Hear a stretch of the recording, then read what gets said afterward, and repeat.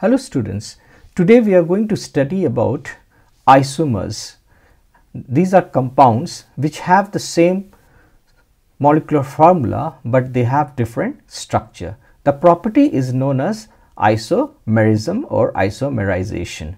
So we were going to study the basic level and then we will study more complex level later on. So let's try to understand it with some example. First, let us define what isomers are. So let's go into my iPad and understand it. ISOMERS.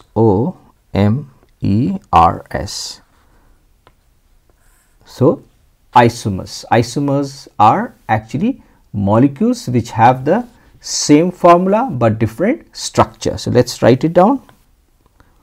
Isomers are molecules, molecules, molecules which have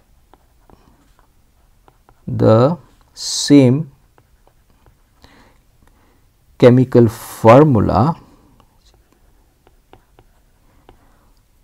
or molecular formula, same chemical, or we can write down molecular, molecule, molecular or molecular, LAR, molecular formula, FORMULA, but different structures, STRUCTURE. So what are isomers?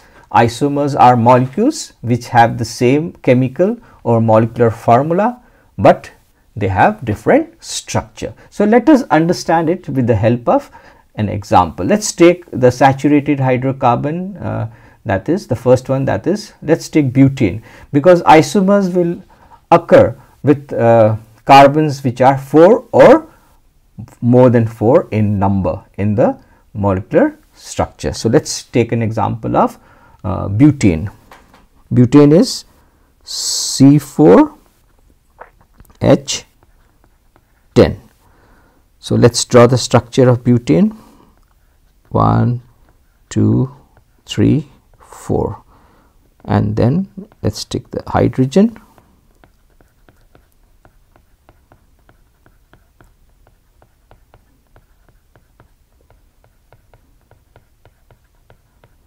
Yeah, so this is a straight chain and we can just call it as butane. So this is the first isomer of butane. Let's do the second one. So again here the formula will be C4H10. So let's draw it.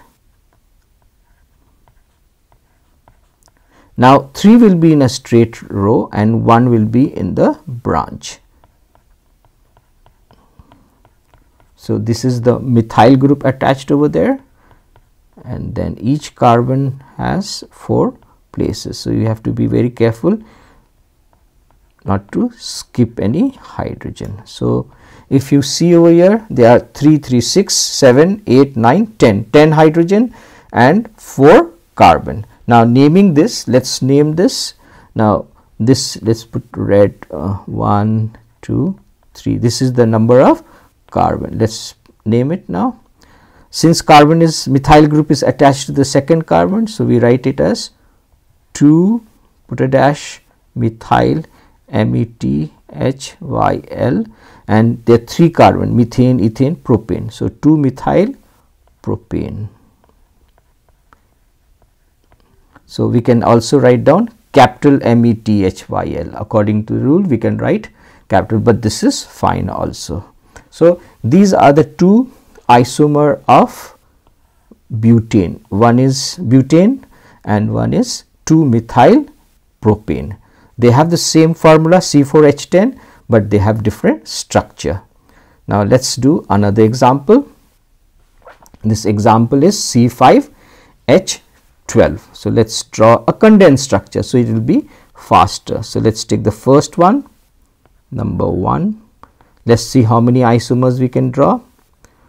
CH3, CH 2 CH2 CH2. So 1 2 3 4 and another one CH3. Let's name it as pentane, TANE. This is number 1. Let's do number 2, CH3 CH, and then here we can take here CH3. Here what we can do is this will become CH now, because we can't have more than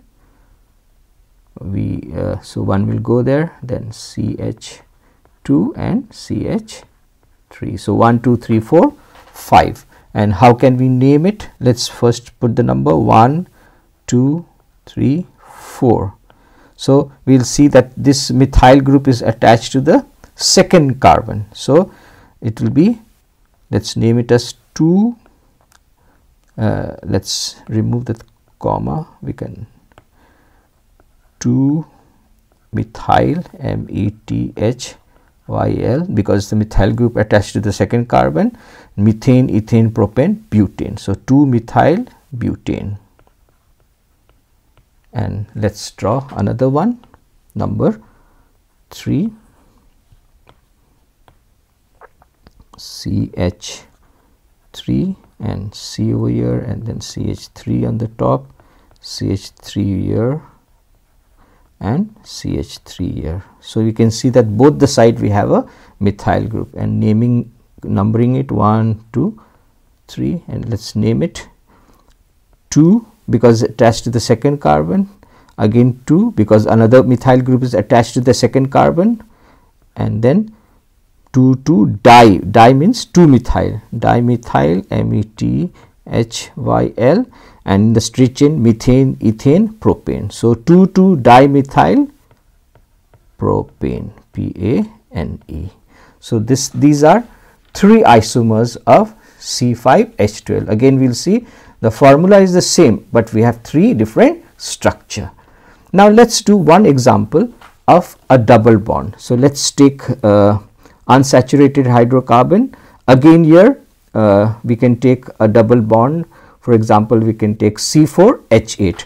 But before we go to the double bond, what we will see is when we have a straight chain and when we have a branch chain.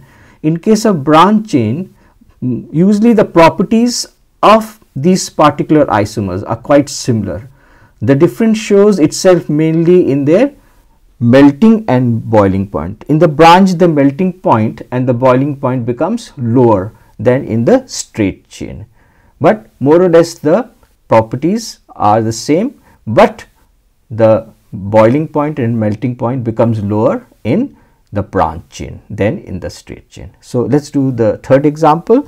Let's take unsaturated hydrocarbon, that is butene. So C4H8 now this time. So let's take an example. Let's do a branch, let's not do a condensed structure, let's scatter it so it becomes more easy. So let's take C, how many there are? 4. So double bond will be in the first carbon this time, 1 2 3 and 4. Now let's attach the hydrogen. So here already 2 bond is there, so 2 hydrogen, 4. This hydrogen has 3, so 1 more, 4. This one is 1 2 3 and 4 hydrogen, 4 bonds, and 1 2 3. So when you count the number of bonds, it will never go wrong. So let's name this but. Why but? Because they are 4, and then 1 because it's attached to the double bond is in between the first and the second one. So if we count the number, counting 1 2 3 4, so we will see double bond is between 1 and second carbon. So but 1 ene, why? Because suffix is because of alkene, ene. Let's draw the next one. See, let's put double bond, let's put double bond in the center this time. So let's put the hydrogen.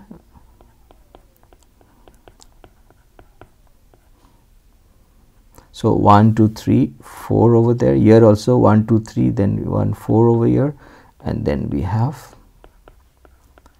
so 3, 4, 5, 6, 7, 8. So altogether 8 hydrogen and 1, 2, 3, 4, 4 carbon. Let's number it 1, 2, 3, 4. Now let's name it. So again here it would be but, but, but. Now the number will be 2. Why? Because the double bond is in between 2 and 2 and 3 carbon. So you will see 1, 2 over here and 3 over here. So we can name it as but 2 ene. So this is how we draw the second isomer of C4H10. So these are some examples that we should know, and it's simple, but yeah, we have to practice it. We will see that the structures are different again, and the carbon atoms are numbered. The number added to the formula indicates the position of the double bond. So in the first one, in but1 in, the double bond is between the carbon atoms 1 and 2, whereas in but2 in, we will see that the carbon atom is between 2 and 3.